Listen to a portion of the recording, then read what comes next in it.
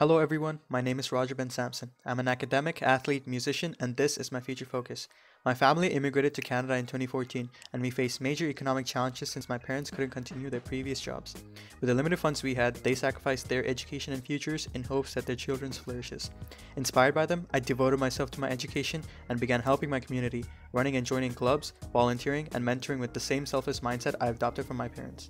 For my own challenges of adapting and overcoming adversity in a new country, I am driven to be the person I wish I had when I was struggling.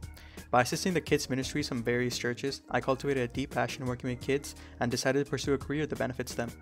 Academically, I have taken demanding courses in my school years and found a calling towards medical sciences.